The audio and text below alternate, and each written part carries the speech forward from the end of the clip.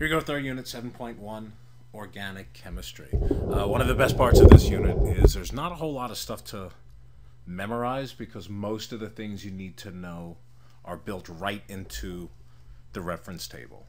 So that's going to make this one a bit easier. So it's more of an understanding unit. First thing we have to talk about is why is carbon so special? Well, as you already know, one of the things that makes carbon special is the fact that it has 4 valence electrons.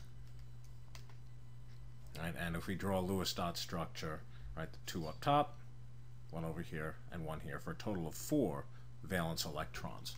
But what these electrons do is these 4 electrons, or when carbon forms bonds, these electrons and thus the single bonds spread out evenly to create what's called a tetrahedral molecule, kind of like a tripod. So the valence electrons actually spread out, so we would draw a Lewis dot structure like so. And what's nice about that is carbon can form 4 bonds, which you already know. Right? And then when it forms these bonds, here's our carbon molecule.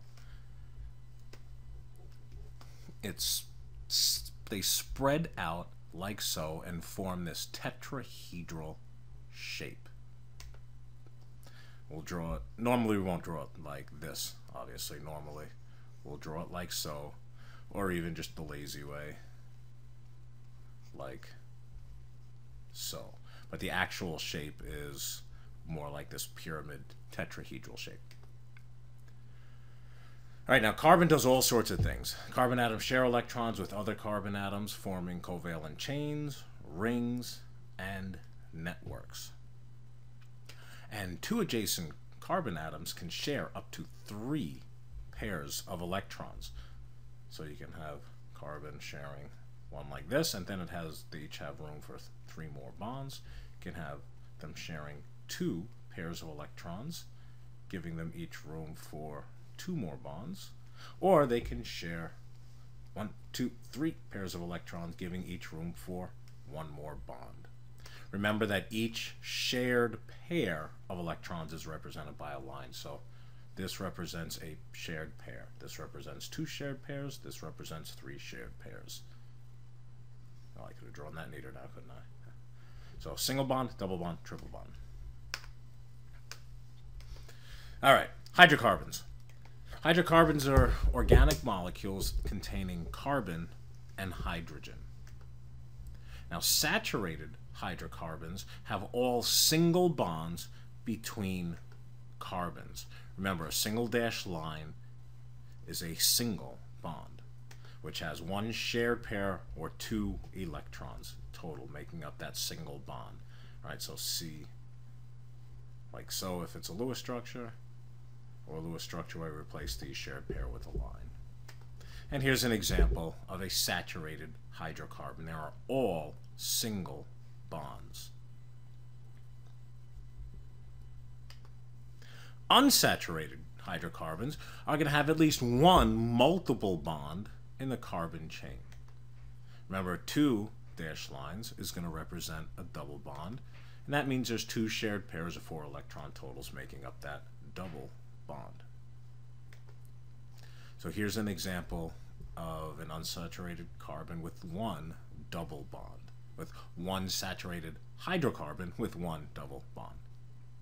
Now 3 dashed lines represents a triple bond, right? So you have 3 shared pairs, 6 total electrons making up these triple bonds. And here's an example of an unsaturated hydrocarbon with 1 triple bond. All right, so general properties of organic compounds. Okay, their bonding is going to be covalent or molecular. Remember, because we're talking carbon and hydrogen, nonmetal and nonmetal. Most are insoluble in water because they are generally nonpolar. Remember, like dissolves like. So since our organic compounds tend to be nonpolar, right, since the organic compounds tend to be nonpolar, they won't dissolve in water. Most are non-conductors, whether they're solid, liquid, or if it happens to be soluble in an aqueous state. There's one type we'll learn about called organic acids. They'll ionize in solution, but they still tend to be poor conductors. Okay? They tend to have weak intermolecular forces, which lead to low melting and boiling points. They tend to react slowly. Covalent molecules tend to have relatively high numbers of bonds, so there's going to be more steps in reaction, so any reactions with organic compounds take much, much longer. Okay, you're going to have to learn about different types of chemical formulas here. So molecular formulas we're used to, where they simply show the number of atoms of each element in a compound. Doesn't tell you much. With certain types of things, you know, ionic compounds, it tells you enough. But especially when we get into organic chemistry, these don't really tell you a lot. Okay?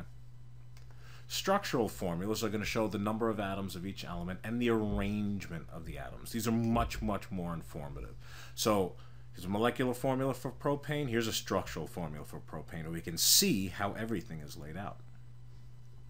Condensed formula is kind of a best of both worlds. It combines the structural and molecular formulas.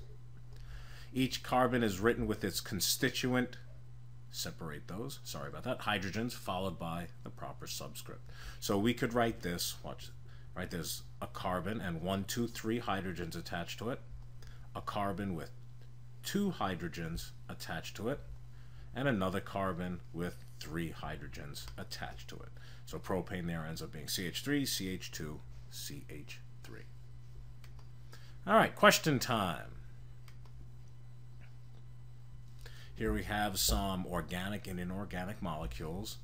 All right, you need to be able to compare and or contrast. And the other two are really, really simple. If you can't answer those, you really need to go back and watch the video again, and I'll see you guys in school.